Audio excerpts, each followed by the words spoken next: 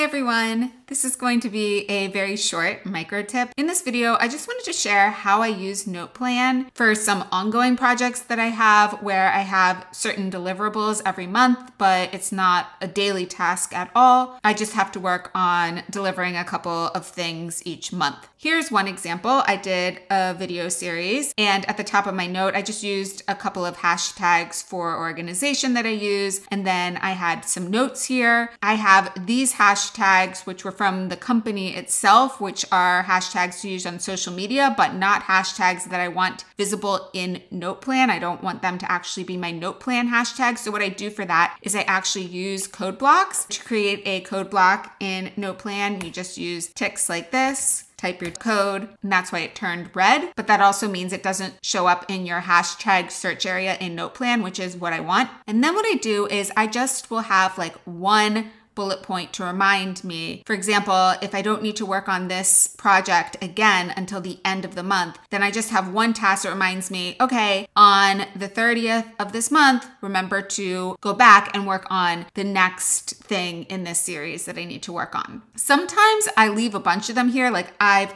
obviously been working on this for a couple of months. So sometimes I will have the old ones, like for example, if I had done this every month since September, maybe it would look like this, and then I would check them off as I go. Honestly, a lot of times what I do is instead of having the record here, I don't really need the record here because I keep track of it in my daily notes and I don't care for the repetition. So I usually just delete it. Basically, when I finish this task, then I just move it to the next month. So then I remember to check back on this series every month. And then underneath of that, I just work. So each month I can collapse it down if I don't need it anymore. Normally, I actually put the newest thing on the top, but for this one, I don't know. I was just working down in order because I didn't have that many of them yet, but usually I put the newest stuff on the top. And that's really, I wanted to keep this very quick and very simple, but that's how I do a lot of my projects that are ongoing. And then what I have is I actually have this open task note, and this open task note is like my dashboard where I have a section for the ongoing projects, and it's just a quick list of things that I have that are ongoing so that I can find them all in one place. Usually if I'm doing the brainstorming, I keep it all in NotePlan myself, but some of those ongoing projects I'm working with teams on that are using like Google Docs, for example. And so then I would just keep all my notes in that one project note.